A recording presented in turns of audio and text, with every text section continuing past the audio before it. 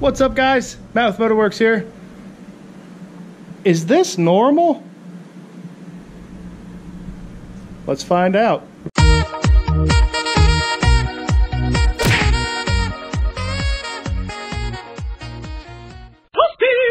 In this video, we're going to talk about the cush drive, which is why this motorcycle has this free play here. Now, this bike in particular only has 1 mile on it, and there's free play back here. So some of you have been asking, is it normal to have free play, and why does the free play go away when I put it in gear? Yes, it's normal to have the free play. The free play actually doesn't go away when you put it in gear. A lot of the free play is taken up by it being in gear, but there still will be free play in there. There's just tension now on the chain because the bike's in gear and you're not able to move it as far.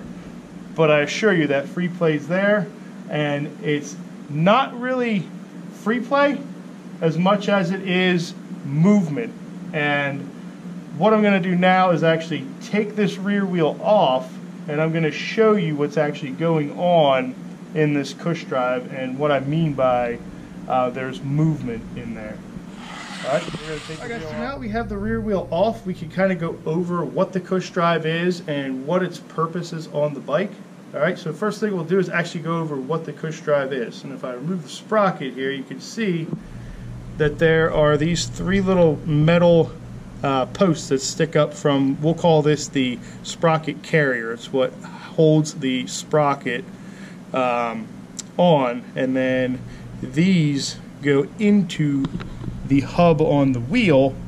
So your sprocket carrier, these actually go onto the hub on the wheel, and in the hub on the wheel we have these rubber bushings. This is actually your cush drive. Alright, and the reason why there's free play is because these are made of rubber, so they do flex a little bit, and they also don't fit super tightly in there because stuff's going to heat up as you're rotating this. The chain's going to generate heat. This heat's going to go into this hub.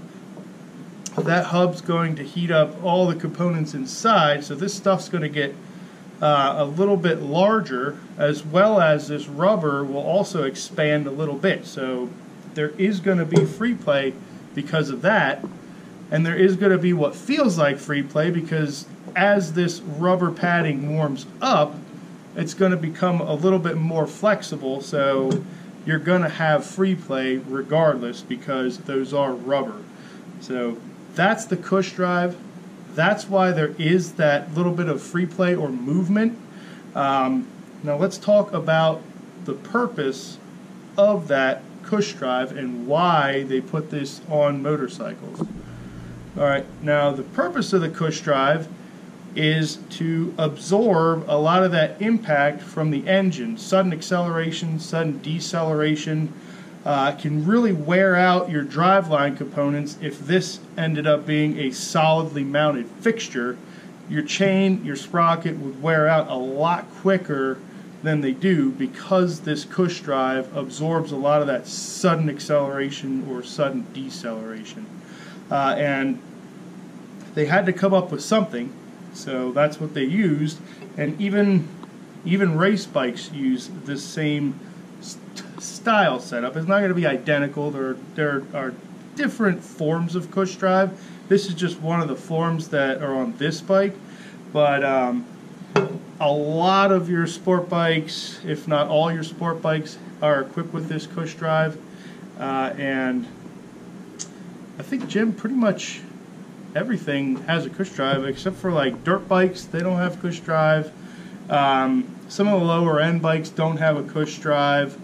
But most of the time, the bikes that are built for longevity, long rides, a lot of those tend to have a cush drive because it severely lessens that wear and tear, and it also makes for a much quieter ride too, as far as that goes, because that energy is going to absorb some of that sound. It's also helpful for like any unwanted vibrations, because if there's a little bit of a bend in this sprocket and it were to be solidly mounted to this wheel, you definitely feel that through the handlebars and through the bike, whereas with this cush drive, it's going to absorb a little bit of that, so you won't have to worry about that as much. Hopefully that was a good explanation for you guys. If I missed something, just tell me in the comments if there's something else you heard about the cush drive and other purposes that it serves.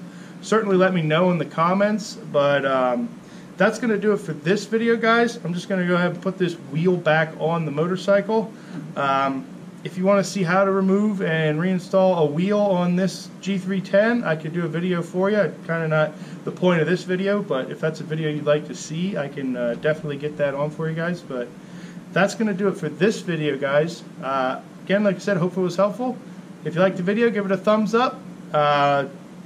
We'll see you in the next video, guys. I'm Matt. This is Motorworks.